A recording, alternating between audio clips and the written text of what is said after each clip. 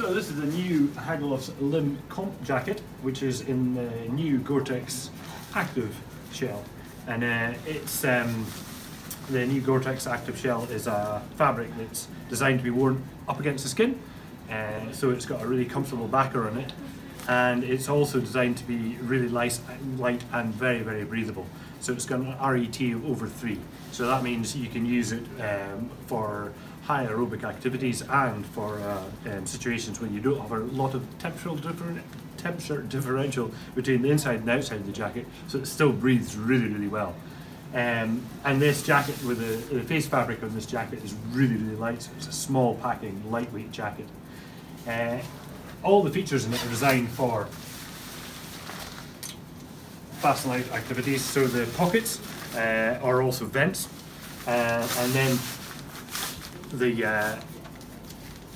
wristband is just an elasticated wristband, so it goes on and off really well and doesn't soak up any moisture. And then the zip is just a water resistant zip, but it's still got a backer on it to stop it leaking in really bad conditions. And then the hood is designed so that it just pulls up over the head, and you've got this extra little flap here which just makes the hood sit in really well, and you can move around and you can still see things when you're moving around in high wind situations. It doesn't need a wired peak because it's got this solid peak in it.